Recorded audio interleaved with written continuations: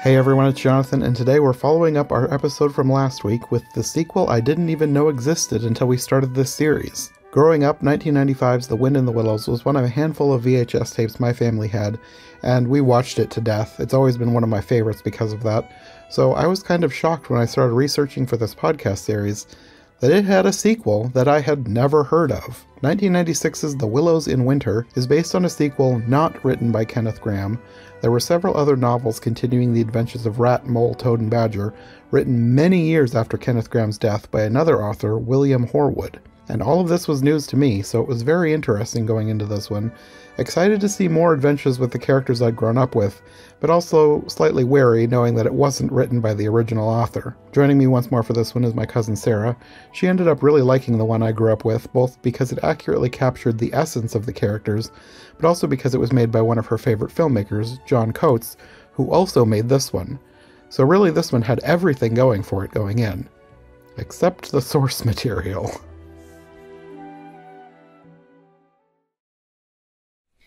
Okay, shall we get on to this monstrosity? It had some moments that I enjoyed, but on the whole, I kept scratching my head like, this was a choice. Okay, so I love you, John Coates. I started watching this thinking, okay, this is, I don't know, kind of like Tales from Avonlea.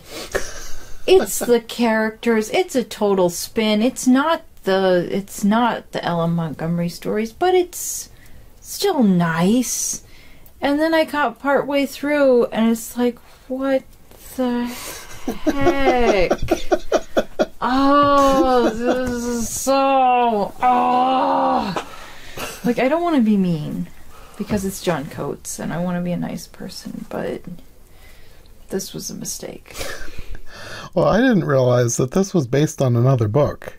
Really? Apparently, there's an English novelist named William Horwood who's done a ton of books. Like, he was born in the 40s, and I think he's still alive, and he's still writing. This was fan fiction. That's what I thought as I was watching. I was like, this basically seems like fan fiction. Leave it alone. I mean, this is what you do with the fan fiction? You're killing everybody off and starting fires? Or one fire. But anyway. Yeah, he was born in 44. He's 79, so. And he felt like chaos. He wrote four, in the 90s, he wrote 4 sequels to Wind in the Willows. Willows in Winter, Toad Triumphant, The Willows and Beyond, and The Willows at Christmas. The Willows at Christmas sounds cozy, but I don't know if it would be. I guess it depends on how closely they stuck to the book with this movie. I love the little world of him being with Rat, and so he's gone back to his house. They're still friends or whatever. And then you have this random nephew, and then this whole... That was the first head-scratching moment. Well, no, not a bad head-scratching moment. I was like... Okay, a nephew? Okay. That nobody is that excited to have around, apparently. This is like when they just give random Disney characters a nephew. What happened in this guy's life that he wanted to write in a nephew that nobody really wanted around? That was also confusing, because they say at the beginning that he was recently orphaned. Yeah. Although he sounds like he's an adult. So, but he needs somewhere to live, okay, fine. But then it seems like everybody's annoyed with him. So like they don't want him there. Pick one. Either he's vacationing and he's annoying, or he's an orphan and you need to be compassionate. Just pick one. This will be a more lively episode, probably because of all of the complaining that I have to do about this. And, okay, so it's Portly, right? Yeah. Shows up. Like there's some kind of an emergency, and then the nephew gives him too much booze to revive him or whatever, and then he doesn't get the message out properly because he's going off into a drunken sleep. And so Mole goes off like there's an emergency, which this seems fairly accurate to life. There was no emergency. This is a stupid mix-up. And then he ends up, crashing through an icy river, which at night But no, he's not dead. But he left a will. I was like, when did he write a will? And why would you take it with you? Yes.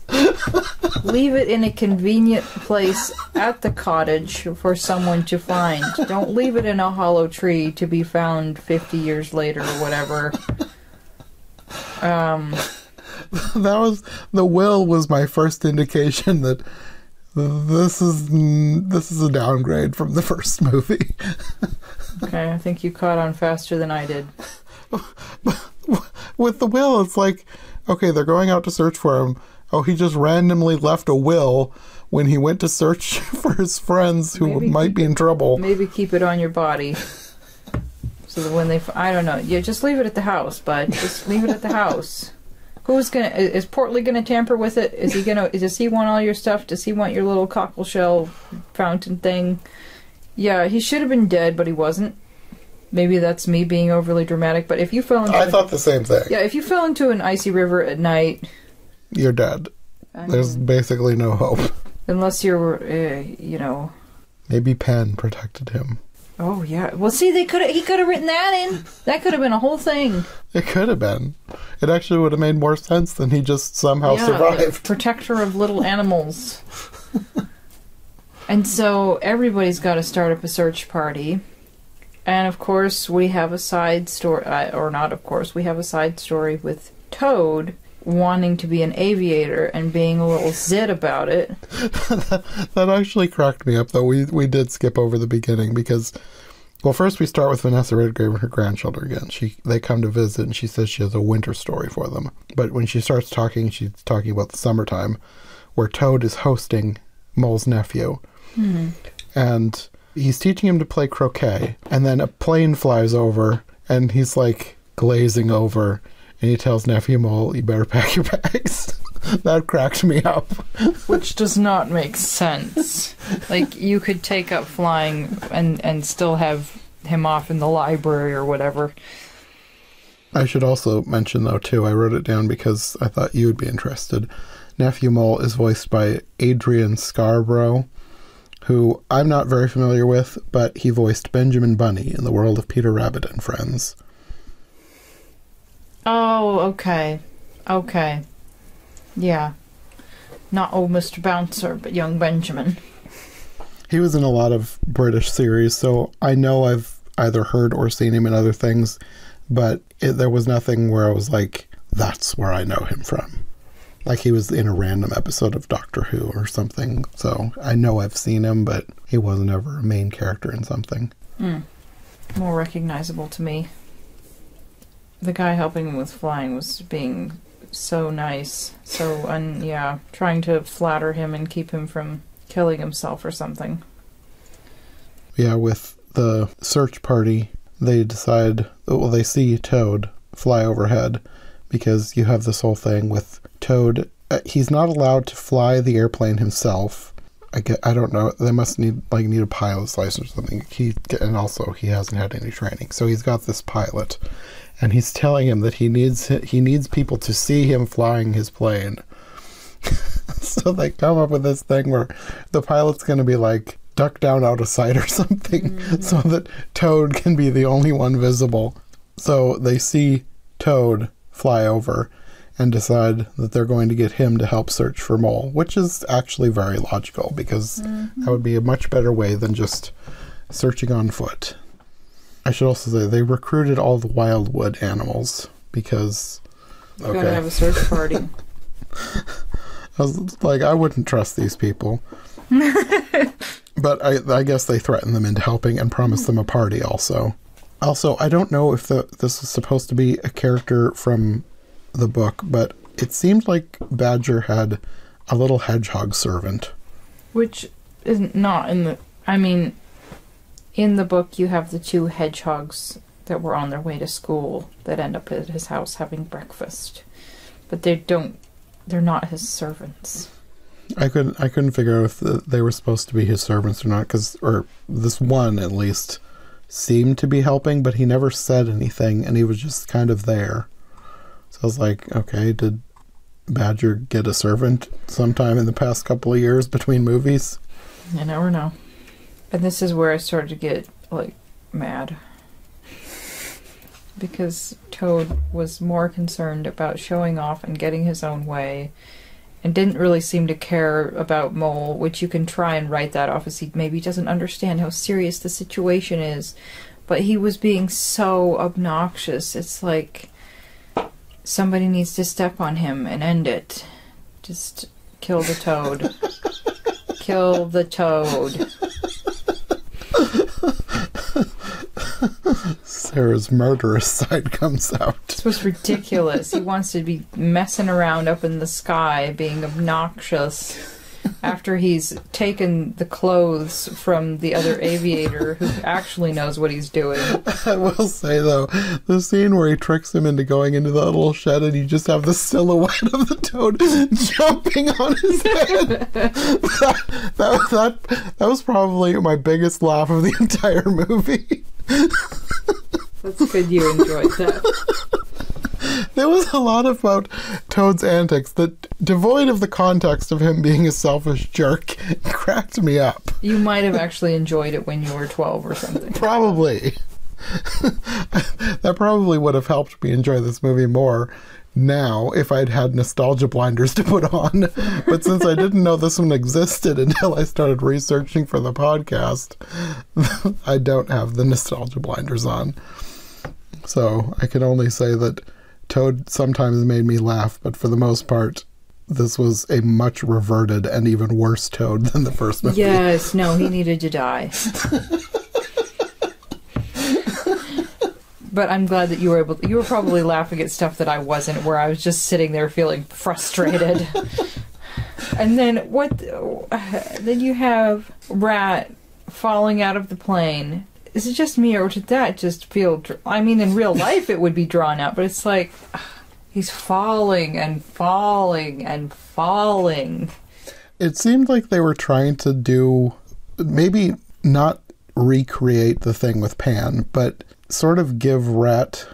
I don't know, a spiritual experience. Like he had a near-death experience or something. Like he had seen the afterlife and nobody wanted to listen to him. And that was pretty much it.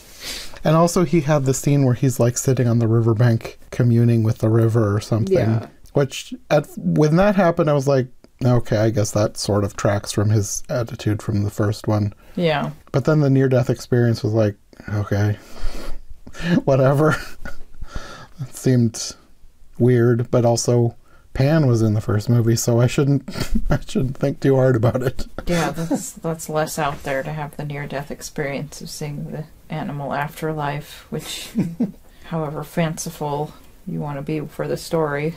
I should also say, too, I completely forgot when we were talking about the pilot. The pilot is voiced by Mike Grady, who played Barry on The Last of the Summer Wine. Really? Oh, that did not register. It didn't to me until I looked him up. Barry. Oh, Barry. And also, Chief Weasel was voiced by Mark Lockyer, who played Peter Rabbit in The World of Beatrix Potter and Friends. Really? He's a versatile actor. How many years were between those two roles? Like 2. What the heck? He's a versatile actor. Did he go through puberty between them, or what happened? I don't know. That's just what it said on, I think, IMDb. I'm vaguely confused. Because he has a boy, not a man voice, but a boy voice for Peter Rabbit. And I'm assuming, and I can't remember the Chief Weasel's voice now, but I'm assuming that it's nothing like... Well, the episode that he voices Peter Rabbit in is not the story of Peter Rabbit, it's the tale of Mr. Todd. Is he an adult in that? Oh, yeah. Okay, that makes more sense. Yeah, no, he'd grown up and he was helping Benjamin Bunny, whose babies had been kidnapped by a badger. Mr. Badger. Okay. A different Mr. Badger. Yes. A bad Mr. Badger. Well, an animal, you know.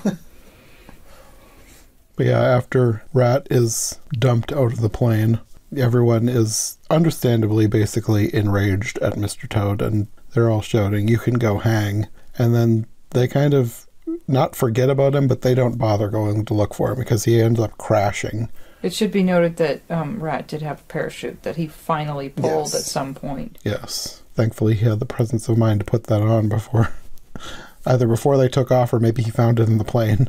Either way, he knew he needed it. Eventually, after he'd fallen and fallen. Mm-hmm. Over probably not that great of a height on the English countryside, but, okay. Anyways, Toad ends up crashing in a greenhouse. I don't remember where the plane ends up, but everybody talks about it like the pilot saved the town by crashing where he did. So the plane doesn't end up in the greenhouse, but Toad ends up in the greenhouse. Which is a magnificent greenhouse. Yeah, it's like full of jungle plants. It looked like a really cool place to visit. Yes. And I kind of liked the way they had, you have the, apparently belongs to the judge, so okay, enter the judge again. And isn't a cleric with him and somebody else? Yeah, I don't remember who his other friend was. I like how they have it, like the guys trying to identify creatures. Yes. in the conservatory or the greenhouse, and he's up there sort of swiveling around. Yeah, he also had a parachute, but now he's trapped in a tree in the greenhouse. Just kind of flailing and not able to move. But I liked the way they were talking about how he must have large creatures in the greenhouse to fertilize the plants.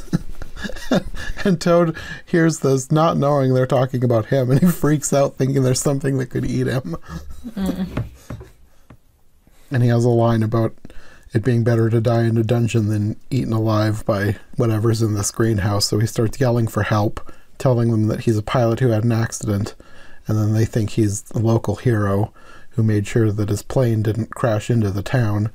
But he insists that he has to keep on his aviation clothes, otherwise he'll somehow die or something, so that he won't be recognized by the judge. His explanation for that made so little sense, because he's like, it's for health, oxygen in the blood, It's like, okay, and the judge just buys this.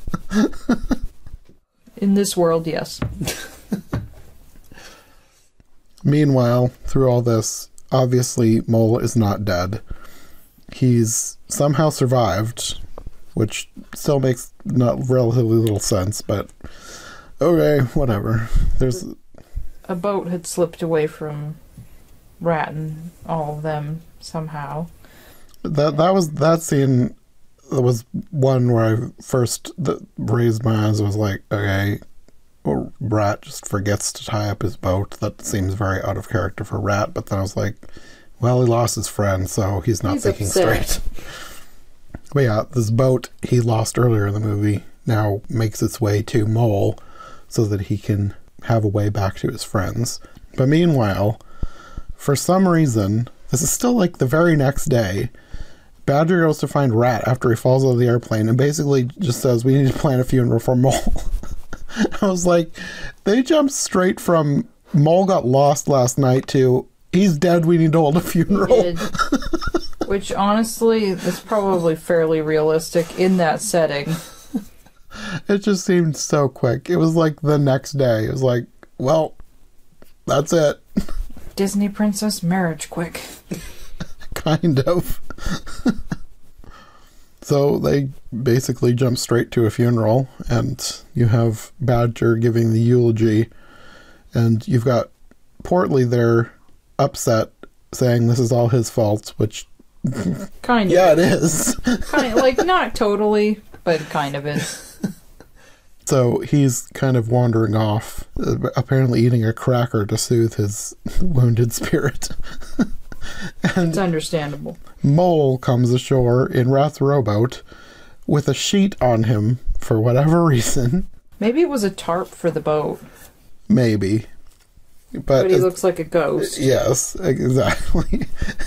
So Portly panics and runs back to the funeral where everybody panics except for Badger, who was like ordering the spirit to leave so they can finish the funeral. And seems fairly in character. And then Mole reveals himself and everyone's relieved he's not dead. And isn't he hungry? Yes.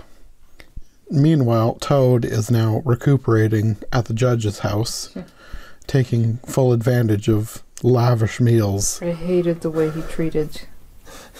hate is a strong word. Hate is a strong word. I did not like the way he treated the butler. He was so obnoxious. Yes. I thought that I maybe recognized Prendergast's voice. I looked him up and I saw his face on IMDb and I was like, he does look vaguely familiar. So I started going through all the lines.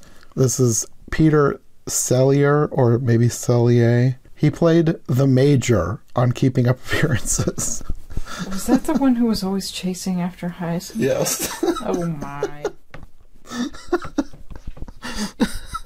Apparently he was only in 3 episodes. I could have sworn he was in more than that. Very memorable.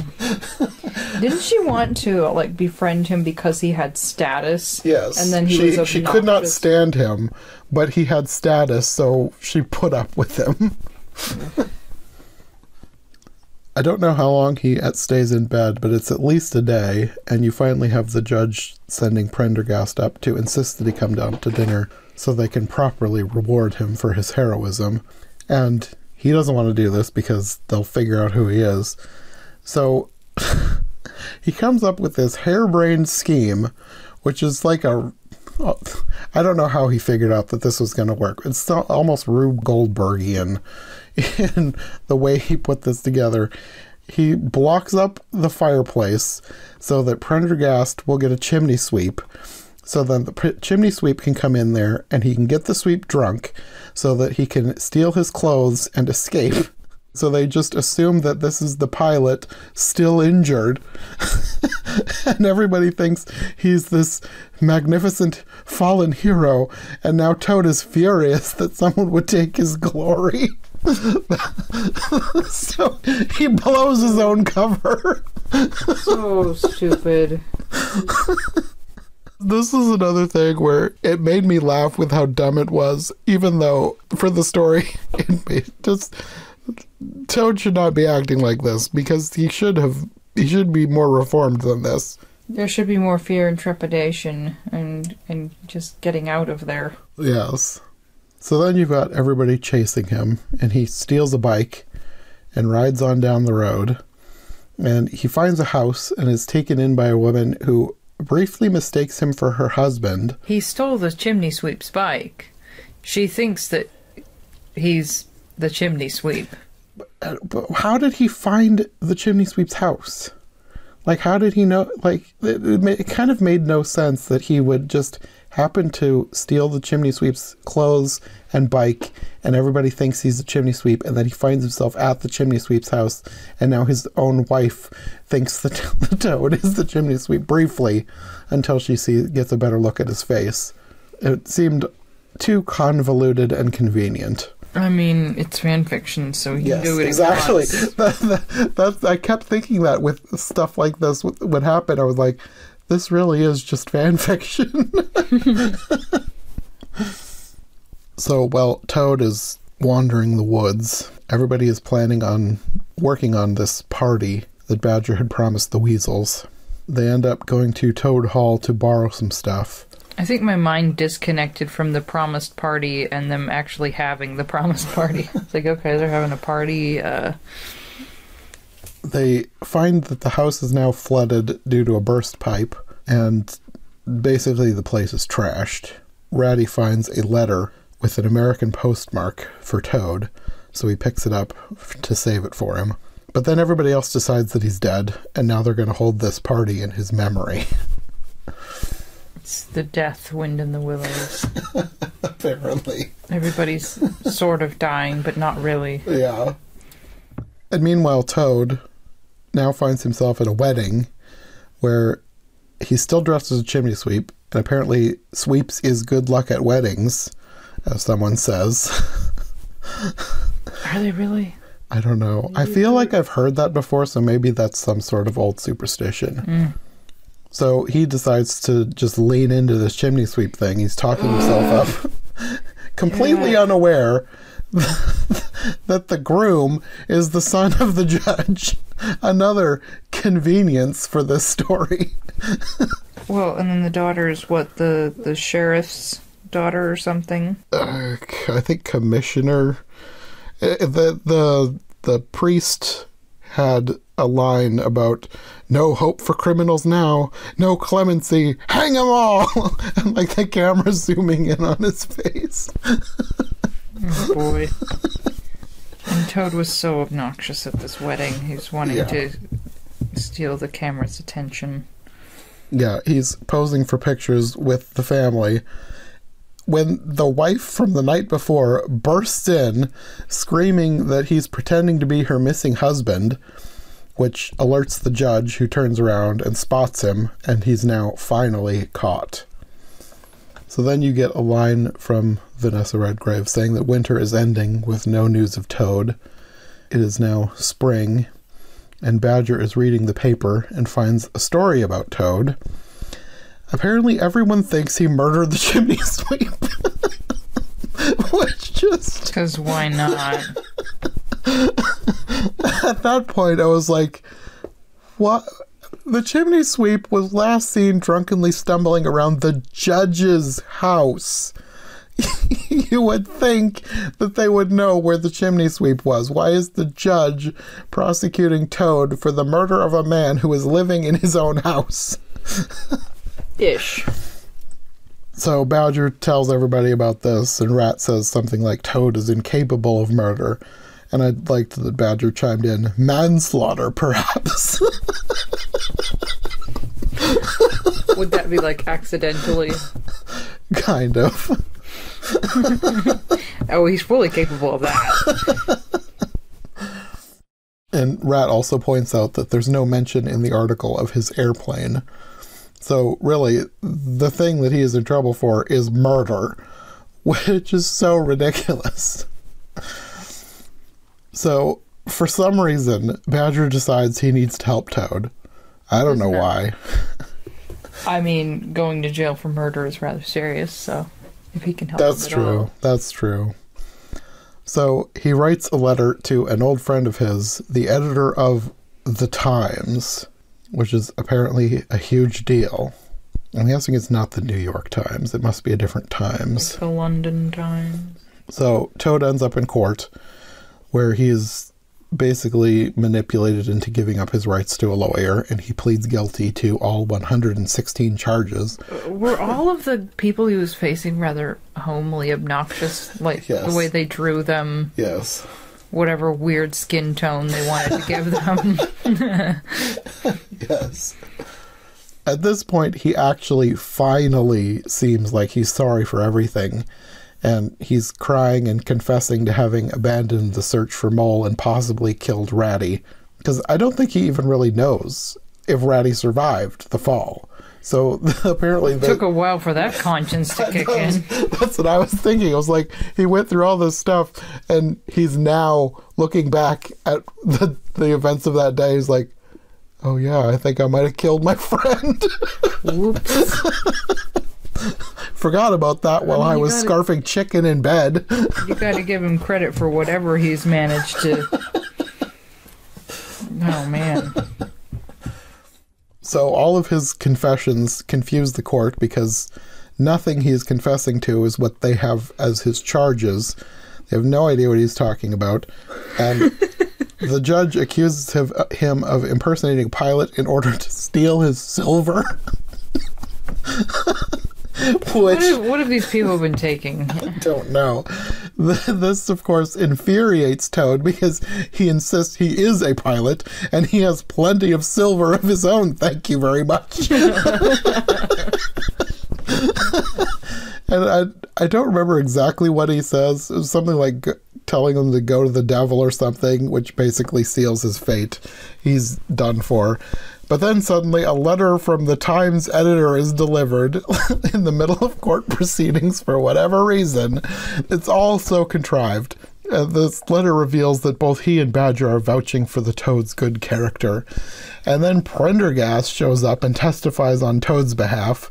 Prendergast, who he had given money to previously, so... I suppose that's why, even though he mistreated him. May have had something to do, probably a lot to do with that. Yeah.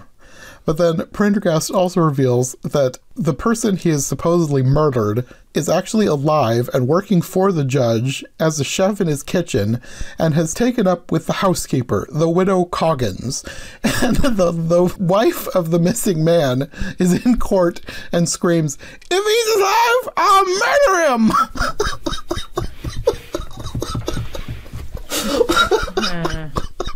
I was like, what is this movie?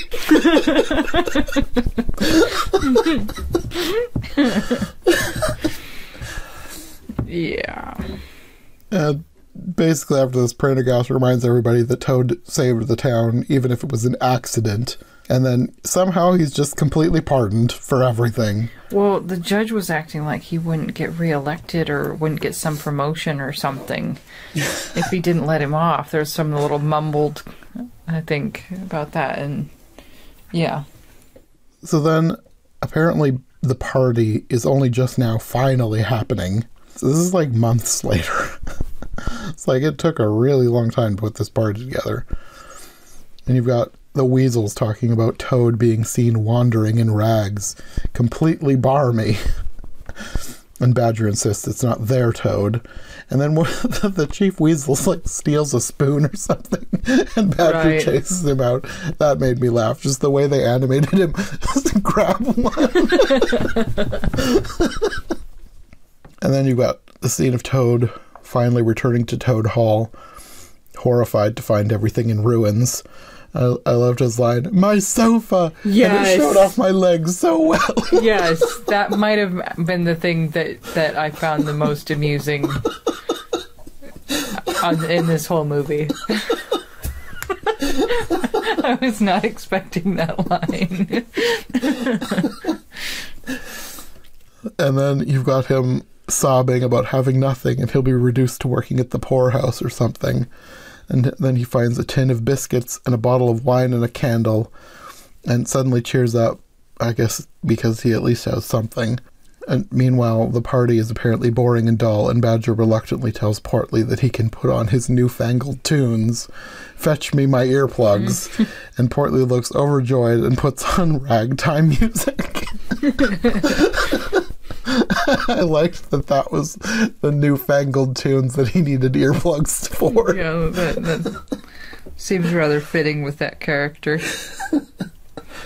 He was trying to have a funeral dinner, in a sense, or at least he was trying to have a moment, like one song. I guess maybe that is why the party was dull, because he did say it was like in memory of Toad, even though they've found out that he's still alive. I don't know. Okay. Maybe Badger just wanted to insist that he was dead. He's dead to him. I don't know. Even though he vouched for him. And this is where it got even more ridiculous. Yeah. You have Toad on his balcony, hearing the music from the party, assuming everybody hates him, gets drunk, knocks over a candle, and sets the entire mansion on fire. This is good for kids.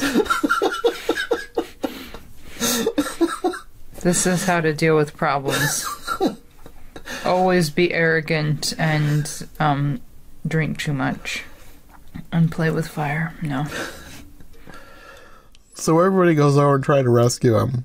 Like, most everybody's standing below him with, like, a big sheet or something to catch him. But he's so cowardly that he won't, even though the flames are about to consume him.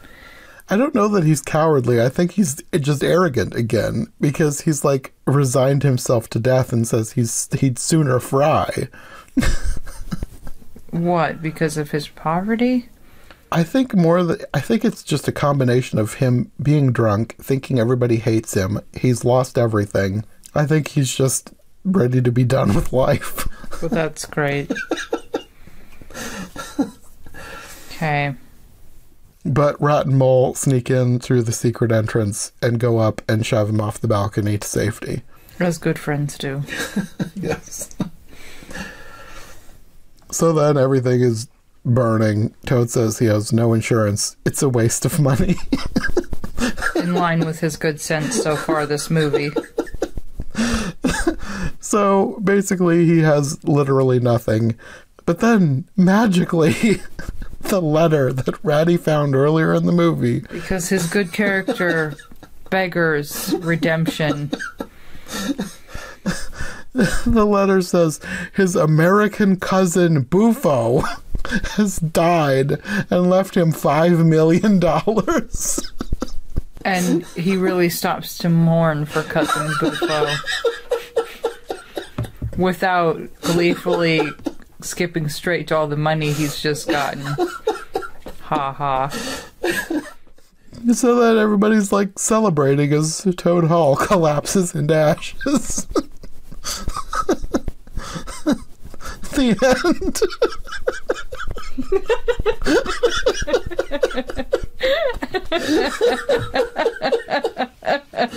Pretty much.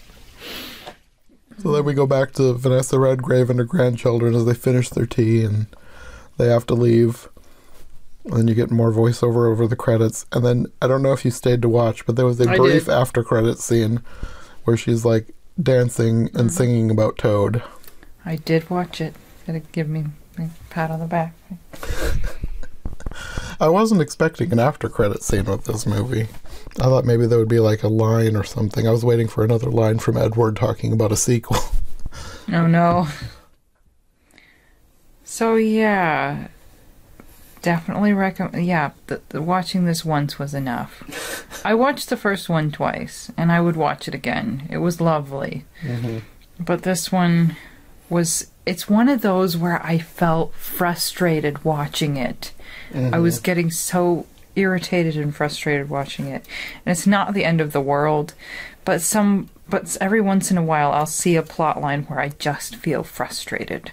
And it would be nicer if I was just laughing over it, but I wasn't doing as much of that as I could have. No, it was frustrating is a good word, but I don't know, there was something about the way Toad acted that did make me laugh a lot. That's good, because I think it just mostly frustrated me and I wanted him dead. Not the whole time, but... I would have preferred if they had written it more in line with the ending of the first one, with him trying to reform instead of completely reverting him back even worse than his pre-motorcar self. Like, with these characters, there is room for fan fiction. Mm-hmm. I mean, it was only one book, but they have such interesting little personalities, and it's a whole world. And I could buy that Toad gets obsessed with something, even if he's reformed. I definitely could buy him getting obsessed with airplanes. But they totally could have had his character develop even more to where he's actually something besides obnoxious and pleasant. Mm-hmm.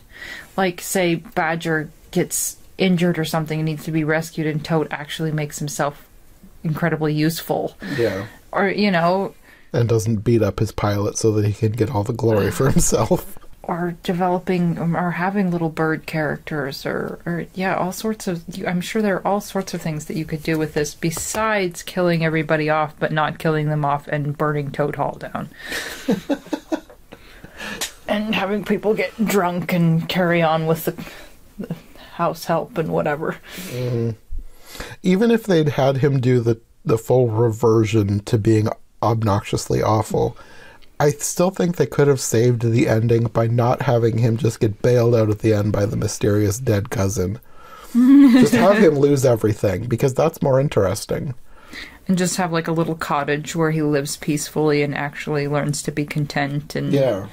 Enjoy life quietly. Yeah. Or maybe he could take to sea.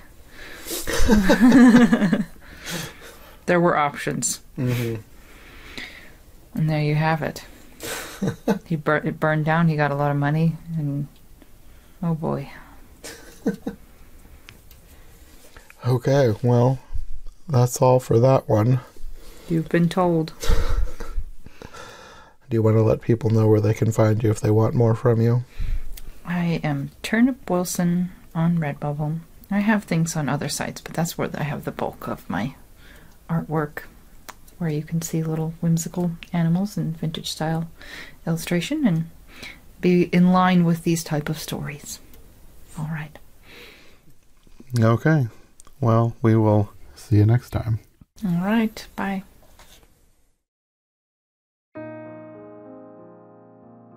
Thanks for listening to Every Version Ever. If you enjoyed this episode, make sure to subscribe and follow my co-hosts as well. My Linktree and all of our links will be in the description below. If you want more of my content, all my podcasts are available on YouTube as well as most podcast platforms. If you enjoyed this show, check out one of the other podcasts or check out my Patreon for bonus and extended episodes you won't find anywhere else. We'll be back soon with another brand new episode, so thanks for listening and we'll see you next time.